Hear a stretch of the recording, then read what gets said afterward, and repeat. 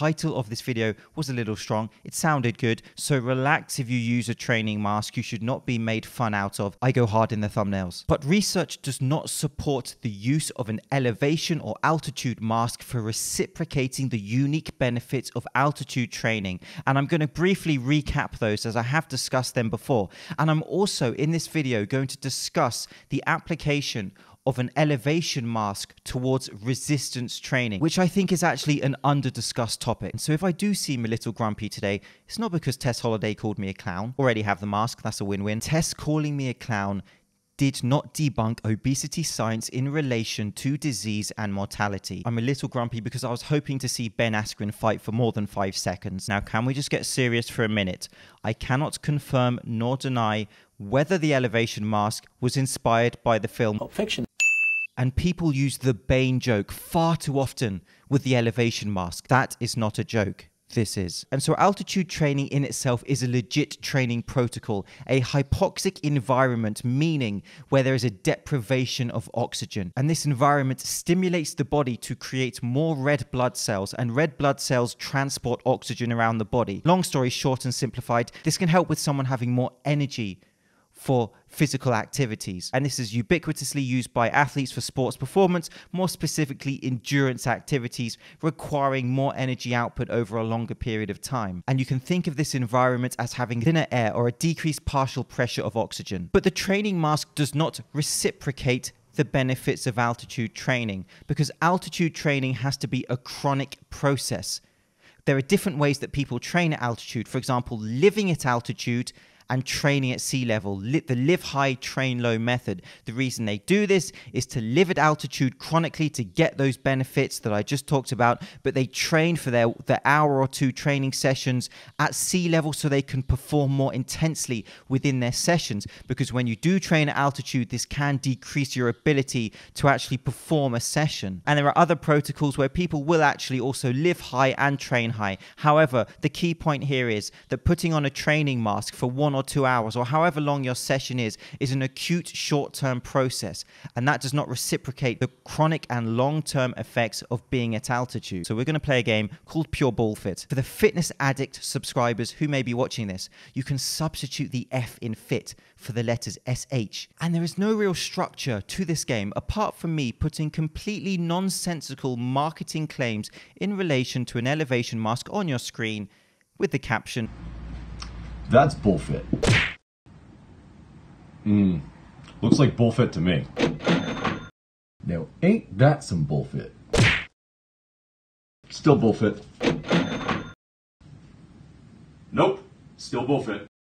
Grade A bullfit right there. So thank you to Kevin from YouTube channel Pure Ball Fit. Kevin is a former Marine and military veteran who is inserting common sense into fitness YouTube. He has a new channel. He's growing very fast. He's putting out some very good stuff. And so I have linked Kevin down below in the description box. I've also linked Pure Ball Fit up here. Just remember, he's not as good looking as me. There is an application of the training mask to perhaps conditioning. Some people may want to use it as a different tool or an additional tool to create a different stress on your body, as it is a restrictive breathing tool. And so there are applications to restricting your breathing, working your breathing harder, your diaphragm, and creating a greater stress. And so there may be an application to conditioning, but again, it's vastly under-researched. But if you are someone that's performing conditioning sessions, perhaps for your sport, you're not absolutely off the wall to be doing that. So you don't need to be made fun of. Just be aware of what the training mask is and what it isn't. And again, some people may liken it to a psychological challenge,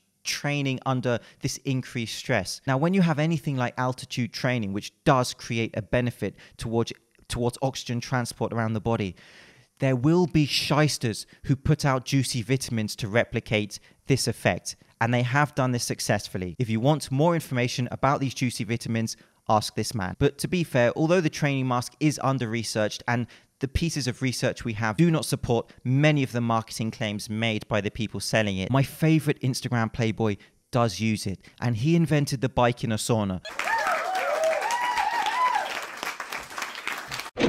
Sounds legit. And so in relation to resistance training, Andre et al. 2018 looked at an elevation mask in relation to the total repetitions performed during a leg press and squat. Now, what they found is that there was a decrease in total repetitions performed in these exercises when people were wearing these training masks. Also, these people had an increase in perceived exertion, which is an auto-regulated method of intensity. Very simply, that means how hard people think they were working during a set increased when they were using the mask. They also found that there was not a hypoxic environment created, and indeed the researchers conclude that the elevation mask essentially decreased training volume, which is not a good thing if you are resistance training, for example, for muscle growth. And then we have a study in 2017 which actually showed that training volume was not affected. Pesky research, and that's why we shouldn't just take one piece of research as gold and we have to compare research.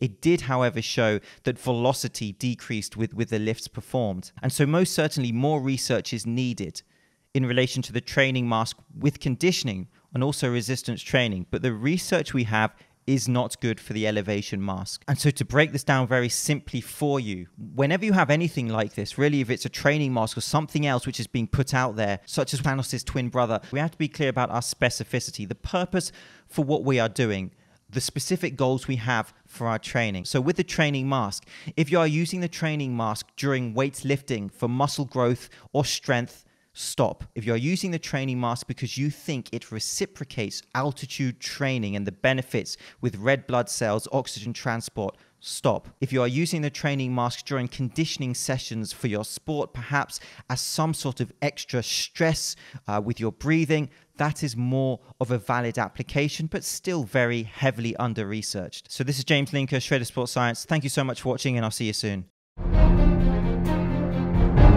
What do you think about that? I turned myself into a pickle! I'm Pickle Rick!